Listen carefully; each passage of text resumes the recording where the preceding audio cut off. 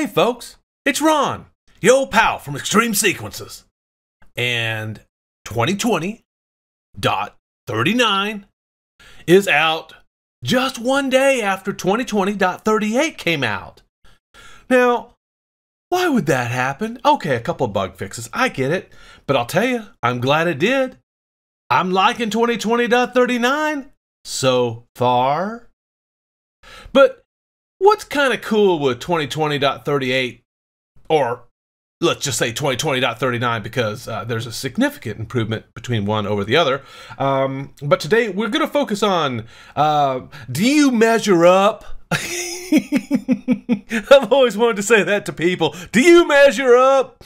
Yeah, we're going to talk about measuring today. But before I get into measuring, I will tell you that the renders have increased enough to mention it twice. The renders have increased. The renders have increased. And what I mean by that is the render times have decreased. So the improvement in rendering is there. And it's a wonderful thing. And I think Dan Culp made that happen, especially for folks like me, yours truly, that have these larger shows.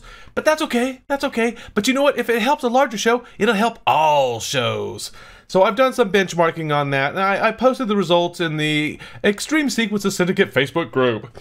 And so people could kind of take a look at that with a couple of sequences. Let's get into this whole measuring thing. When I first heard that there was a measuring tape in xLights, I thought to myself,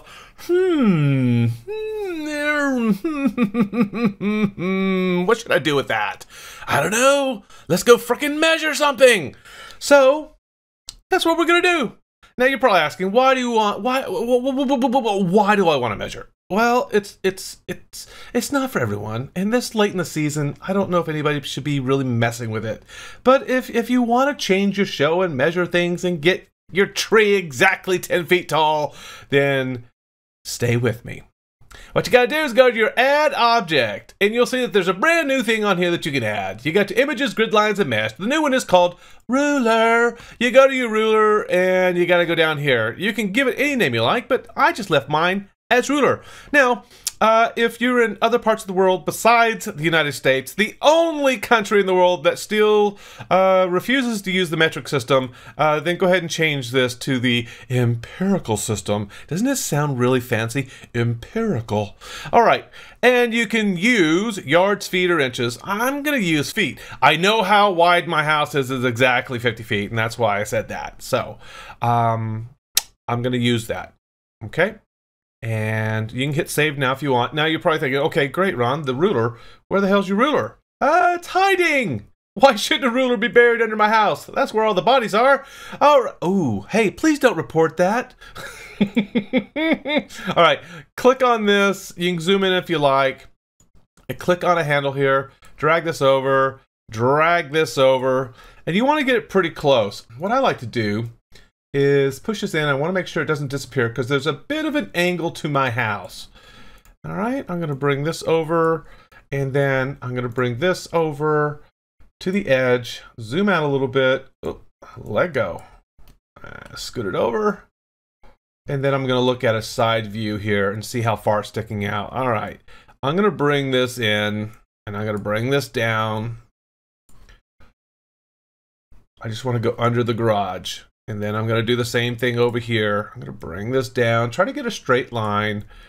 And then I'm going to bring this back. I just want to go point to point. Now, you don't have to be as fussy as I am with this, but it's just kind of fun for me to do stuff like this. Yep. Okay. And we're just trying to get close, right? Well, as close as you're comfortable. All right, that looks good. I'm going to bring this down just a little bit. And the idea is to tell this when you have the measurements, and I'll bring this in just a little bit. I'm going to tell the system, this is 50 feet. There we go.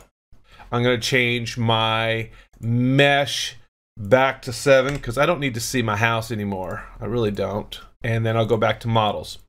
And that's it. So I basically said from this point in my house to this point in my house is 50 feet. So now when you click on a model, it's going to tell you down here that the width is 10 feet and the height is 12 feet. Well, wait a minute. I know it's not 12 feet tall. It's 10 feet tall. So then you could go in here and bring this down until you get it to exactly at 9.9 is pretty close. 10 feet 2 inches, that'll work. Tree's a little chunky now, and I'll bring it in like that. There you go. Then you can look around. Where's it at? Okay, good, good, good. Let's just bring you down to the ground, please. There we go. One more, and we'll bring it down. So that is 10 feet. We'll look at that again. Now, to me, it looks like this is maybe a little bit shorter than 10 feet. I would say it's 7 feet to this, 8, 9. Yeah, but that's okay. That's okay. It's close. If I click on one of these columns here, I believe these are 7 feet. This is saying that it is 8 feet 5'5". So I could bring those down and make those 7 feet exactly. Let's look at something a little more practical like a tombstone here. This is the Gilbert Engineering Triune Tomb. I know for a fact that is exactly 46 inches high. On here, it is saying is 3.6. Shouldn't it be 3.8? Does it really matter? If you want it to, I mean, we could take this and put it 3.8, go back, 3.88, 3.9, there's 4. Let's just put it at 3.82. That's fair. And if you like that, and the other one matches, go ahead and click on it now. Right click, resize, match size. Now they're both perfectly scaled. What's this one doing? Let's see here. This is 4 by 4. The height's a little bit high on this. I know it should be a little bit smaller than that. So I'll just bring it down a little bit. What's that? 4, that should be 46 inches as well. 4 feet is 48 inches, so it's still a little too big for the house. So we want to bring this down, I don't know, 3.94. That's close enough, close enough. Now click on this one and I'll get this to match the size. Now everybody's super happy. Isn't that kind of cool? This guy's really tall too, so if you want to, and you want to go through every model in your display based on the size of your home, and keep in mind, you don't have to measure the entire width of your house. You could measure from the edge of the garage to the garage, which is exactly 16 feet in my case, and go off of that. So play around with this, let me know your thoughts. Is it worth it to change your show to make it that accurate, or is a representation enough? I'd love to hear your thoughts. I gotta go. Got things to do. Halloween's around the corner. You guys be cool. Be safe. Have a great Sunday.